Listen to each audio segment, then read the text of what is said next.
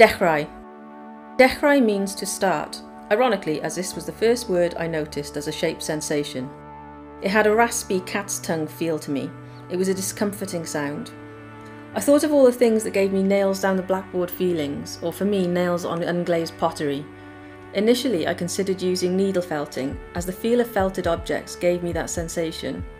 After some experiments I decided to use felt as an element, but not the star of the show.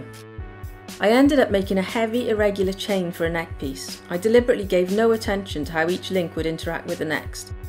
The main piece was cut for me locally from Windfallen Beach by Paul from Iska Woodcrafts. I asked for a large tongue shape. I splintered the surface for that biting lolly stick sensation before varnishing it. The felted aspect went through several false starts, side tufts and so on, before I settled on a matte in colours I hate together, brown, rust and yellow, beneath the wood for the itchy jumper on skin aspect. A complete frustration at the not right look of the piece led to me shredding some of the felting wool and accidentally discovering exactly how to finish it. I needled loose wool into the mat so it sticks out from every angle. Perfect for the fluffy tickling irritant feeling I wanted. Despite me setting out to make a super annoying discordant piece, I really love how the finished necklace looks. Gwaur. Gwaur is such a brilliantly macho metal roaring word which translates to the very delicate word dawn. It's a big stretching roaring mouth to me and it was a difficult one to produce. I initially saw a kind of nod to breastplates, thinking of making something in polymer clay to paint in bronze. I wanted it to have fangs, and I wanted it to have a nod to the balance between the strength of the word and the fragility of the meaning, so opted for glass for the fangs, which were handmade by local glassmaker Andrea of Dragonart Glass. I had a number made so I could play with them, and of course accidentally wreck a couple in the process. After a few goes with polymer clay, I admitted defeat. It just wasn't giving the feel I wanted.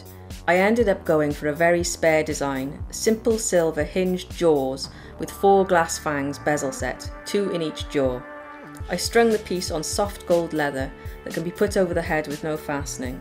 I'm really pleased with the final piece. It embodies the strength of the word in its shape and the fragility in its form and materials. Hoil. Hoil was the most straightforward of all the pieces to translate. It is a bright and shiny word, meaning a sense of energetic fun, or bai. I see it as a comet tail shape going to a bright point, swooping up from left to right, and I knew this would be gold. I decided to make it a brooch so the shape would stay exact. I did a test piece using silver wire, which helped me tweak the finished piece a bit. I exaggerated the comet-like tail a little in the finished piece. I cut the final piece from 9-carat gold sheet, made a stainless steel pin for strength and set a small 2mm diamond at the tip to exaggerate the pin point of brightness. Unbarod.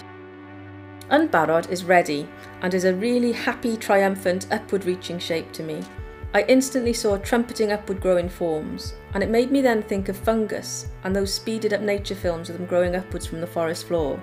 How then to mix the bright trumpetiness with that? I'm a very recent newcomer to wax carving, where a piece is carved in wax then cast in metal. I decided to make unbarod a ring that I would carve in wax. I wanted it to have a number of these upstretching trumpet mushrooms at different heights. I had 3 cast in silver, all given different finishes, and my favourite was covered in brightly coloured patinas, which I then scrubbed off. It looks like it was an old tin toy or ring that had been forgotten and had somehow transmogrified into something else underground. The edges of the barods are polished to highlight them.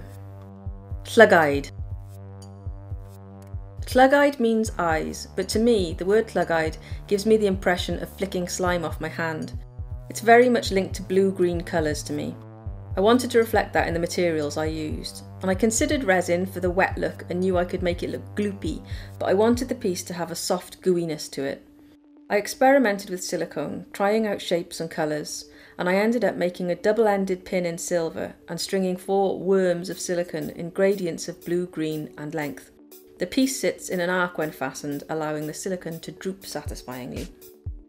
Vaint. I am glad I hadn't seen this word written, as it may have muddled my initial impressions. In Welsh, vaint means how much. Written, it is the same spelling as faint in English, which gives a very different form. Vaint immediately gave me a bold, flat image of 2 wide lines going from left to right and from down to up and meeting at a right-hand corner point. I knew instantly this would be a square piece. It made me think of symbols and insignias. I knew I would set a stone at the top right point to highlight the conjunction of the lines. I tried out some metal patterners which did exactly what I wanted, gave bright colours, were durable but could be scratched or worn off. The piece has a double pin and is formed from a 10 by 10 cm sheet of silver. I set a blue-green party sapphire in 18 carat in the corner, and the stone was chosen to contrast with the black, bright yellow and orange I'd chosen. This piece most reflects my core themes I return to in jewellery making. Jewellery that could have a past and that has been found. I wanted the piece to look like it had a history and been dug up or discovered. I beat and gouged the silver and wore the edges. I distressed the setting while ensuring it would remain strong. I scrubbed the patina back, then oxidised the whole piece. It felt so completely right when finished. Out of all 10 pieces, this is the one that is definitely going to have the most influence on the future direction my jewellery takes. Pobol. Pobol, meaning people, was the only piece where I could see how the word made the shape in my head, the plosive p giving me the soft exploding outward feeling and the bobbliness of the word as a whole. I knew I wanted soft ball shapes for this, plenty of them, differing in sizes and colour. This could be translated into pretty much any form of jewellery, so I opted for a bangle, something I don't often make. I wanted a strong skeleton, so I made a silver bangle with a tension clasp. Then I began needle felting, many small balls. This piece I had to have help with. I needed to wet felt the balls once made, and I just can't cope with the feeling of wet wool, so my husband kindly provided the wet soapy hands needed. The balls were sewn together fairly randomly around the bangle. It's one of those pieces that you could go on forever adding and adding to, but I didn't want it to be any heavier or bulkier than it is now. I like how it is suggestive of the solidarity and separateness of people too. Pili pala.